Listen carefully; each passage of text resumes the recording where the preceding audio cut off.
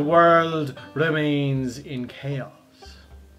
But for once, it seems some of the turmoil may be coming out in our favour, if you know what I mean. Yet amidst all of this hurly and burly, there are still moments of quiet and peace. This is Lockdown Bard.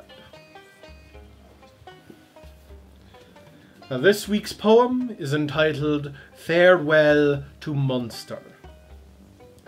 Farewell to you, men of Munster. I do not intend to remain, although it is hard for me to go away from you. I will make for the land of Illich now. Since I must go north, farewell to you before I depart. A heartfelt farewell from me to you before going to Derry, a decision already made. The men of Munster, of the fine houses, are a comely host, among which wine is short-lived. Warriors accustomed to bestowing their drinking horns. Farewell from me to each one of them.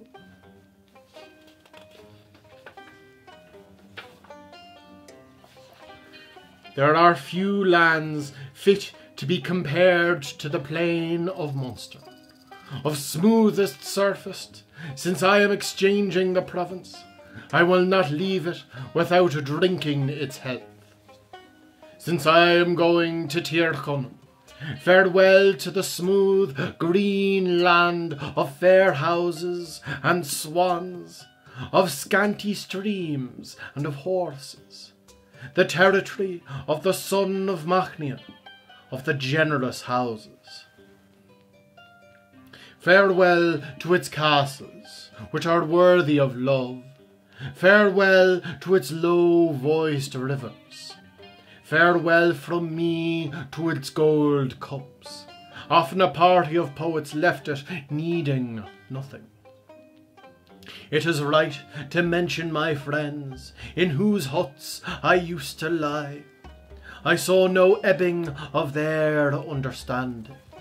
Farewell to them from me before I go away. May Peter and Paul the apostles bring me safe from the strength of my enemies to see heaven of the 9 orders. May they be speaking for me against the demands of justice. I feel this poem needs very little explanation. It is a simple and very pleasant goodbye to the land in which the poet grew up and to the friends he had had there. I hope you've enjoyed this poem. Thank you for watching.